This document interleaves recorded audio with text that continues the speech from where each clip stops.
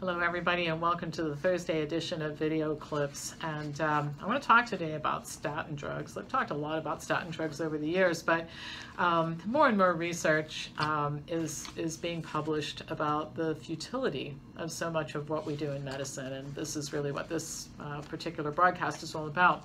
So I'll just start by saying that in a general sense, research shows that people who have test results that are only slightly abnormal for blood pressure or plasma cholesterol, for example, they're unlikely to benefit from taking drugs. Drugs are most useful for people who have serious health issues, but during the last several years, the criteria for prescribing drugs has changed so that more and more people qualify for treatment, which has resulted in considerable harm to patients and not a lot of benefit.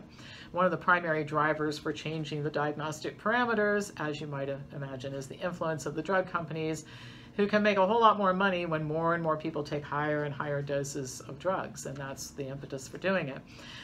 This is really the case with statin drugs. Expanding the market of patients who qualify to take the drugs has resulted in the prescribing of so much Lipitor that it is on target to become the first drug in history to hit $1 trillion in sales by next year, 2020.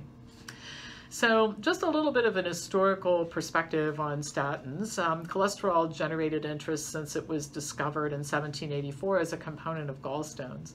After a couple of centuries of research, which resulted in the awarding of about 13, I think, Nobel Prizes, cholesterol was found in atherosclerotic plaques. Eventually, high plasma cholesterol levels were linked to heart disease, and research was undertaken to develop drugs that could lower it. And a long period of time went by. Some drugs were approved and later withdrawn. Some never made it to market. Others had serious side effects, which at the time, when people were much more responsible about prescribing, really limited the number of patients who would take the drug. Merck was the first company to bring a well-tolerated statin drug to the market.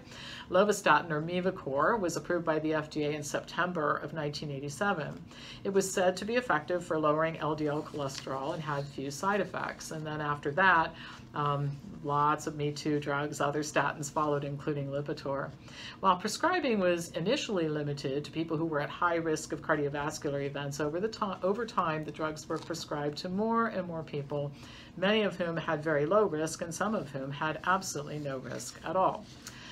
So the U.S. National Cholesterol Education Program revised the definition of high cholesterol in 2005. This resulted in lowering the diagnostic threshold so that more people would be qualified to take statins.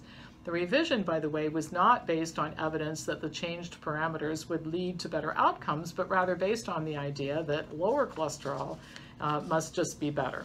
The conclusion was not surprising in view of the fact that 8 out of the 9 members of the panel had direct ties to companies that make statin drugs.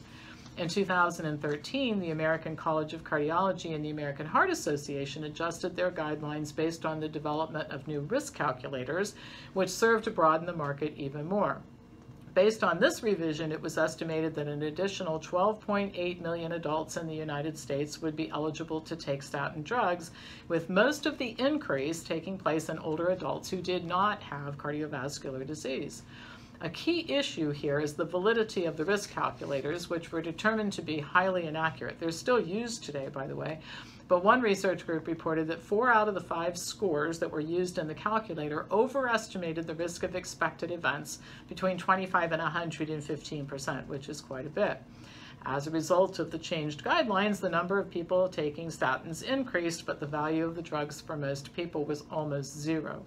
One study showed that taking Lipitor reduced the risk of a heart attack by only 1.1%, and another study showed that taking Lipitor extended lifespan by an average of only 3 to 4 days. Really dismal. This has generated a considerable amount of debate. It's been confusing to both the prescribers and patients. For example, in 2016, the U.S. Preventive Services Task Force guidelines recommended that 16% of adults between 40 and 75 years of age without prior cardiovascular disease qualified to take statin drugs. The American College of Cardiology and the American Heart Association, on the other hand, had developed guidelines that recommended that 24% of adults in the same age range should take the statins. So a new analysis that caught my attention in view of all of this shows that statin use in lower risk patients, quote, may be an example of low-value care having little benefit and potential to cause harm in these patients, and in some cases represents a waste of healthcare resources. The study looked at the use of statins for primary prevention, in other words, for a person who's never had an event, and a cohort of older people in Ireland. The review showed that 30% of these older adults were using statins, and 2/3 of them were taking the drugs for primary prevention.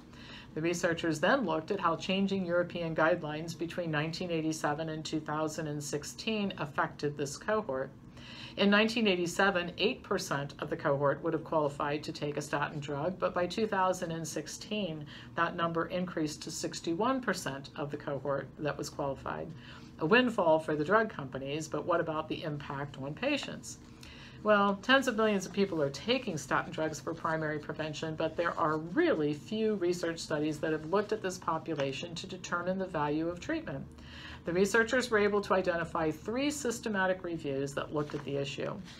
The data showed that based on 1994 prescribing guidelines, the number needed to treat in order to prevent one cardiovascular event was 40. In other words, 40 people had to take the drug for one person to benefit. Now, the researchers think and express that this was, quote, a reasonable number, but I'll disagree. I guess I see it the other way. This means that 39 out of 40 people do not benefit from taking a statin drug. That's 97.5% of people don't benefit, which means all side effects, if they happen, no benefit. But the numbers are just outrageous if you go to the 2016 guidelines with a number needed to treat of 400. In other words, 399 patients out of 400 would not benefit from taking statins for primary prevention, while less than 0.0025% would benefit.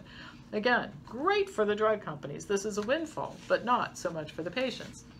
The researchers provided 2 examples illustrating the true impact of the drugs. And the first example was a 65-year-old smoker, doesn't have heart disease, but has high cholesterol, high blood pressure, and a 38% risk of having a major coronary event in 10 years. So this would appear to be a person who would benefit from a statin. In fact, the patient would reduce his risk by 9%, still have a 28% risk in the next 10 years. The authors say that this justifies the prescribing of the statin. Now, the number needed to treat is 11, significantly better than 400, right? But the drug is still ineffective for most people who take it, and the risk still remains high at 28% that this patient would have an event, even with the use of the statin, in the next 10 years. The second example was much more clear-cut, a 45-year-old woman with high cholesterol and slightly elevated blood pressure. Her risk of an event within 10 years is only 1.4%, and her risk reduction from taking the statin drug is 0.6%, less than 1%, with the number needed to treat 166. The authors state that prescribing a statin is just simply not justified for this person. The researchers concluded that essentially none of the people classified as low or moderate risk in primary prevention benefit from taking statins. Instead, patients at low to moderate risk only have side effects, which include myopathy, development of type 2 diabetes, hemorrhagic stroke. In fact, the incidence of myopathy is as high as 530 cases out of 10,000 people who are treated for 5 years with statins.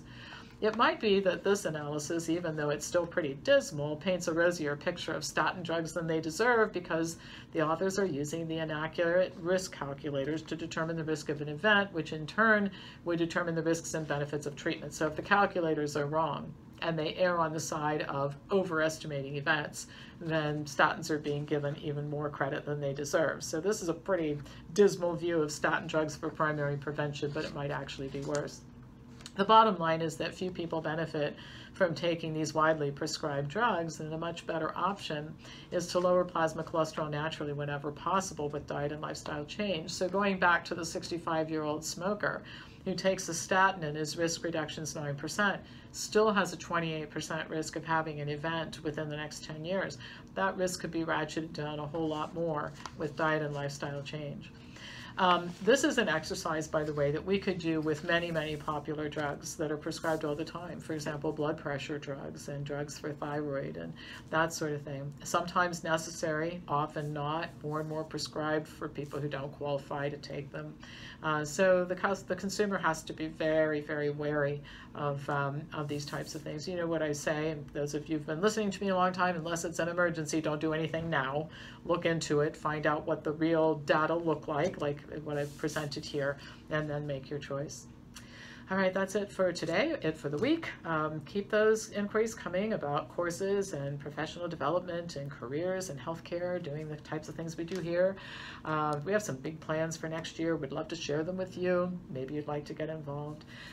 Hit the subscribe button if you're not a subscriber, and the little bell will give you a notification when new videos are posted.